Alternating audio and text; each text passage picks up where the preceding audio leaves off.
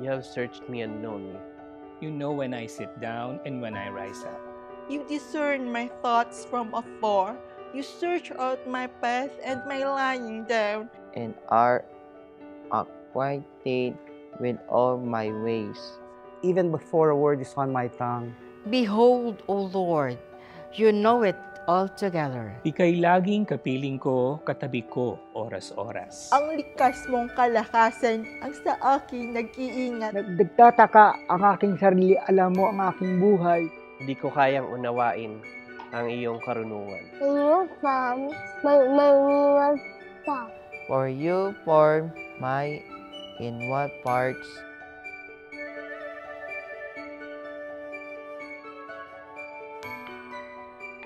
I praise you. I praise you. Pinupuri kita, O Diyos. Because I am For I am fearfully and wonderfully made. wonderfully made.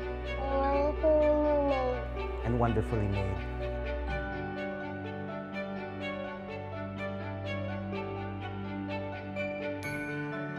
Wonderful are your works, my soul knows it very well.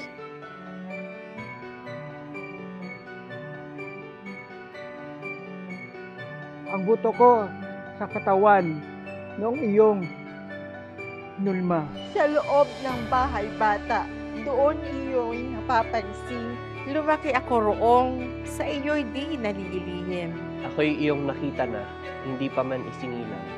Batid mo kung ilang taon ang haba ng aking buhay. Pagkat ito'y nakatitig sa aklat mo at talaan. Matagal ng balangkas mong ikaw lamang ang may alam.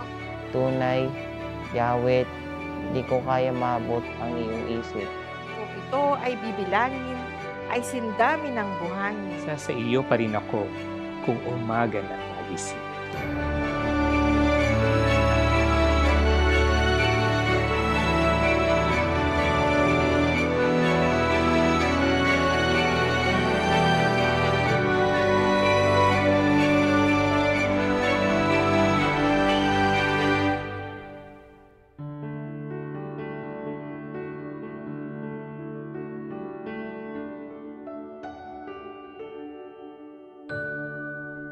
If you're watching this video and you are a person with disability, and you're wondering why God would create people like us, in John 9:3, Jesus said, "This happened so that the power of God can be seen."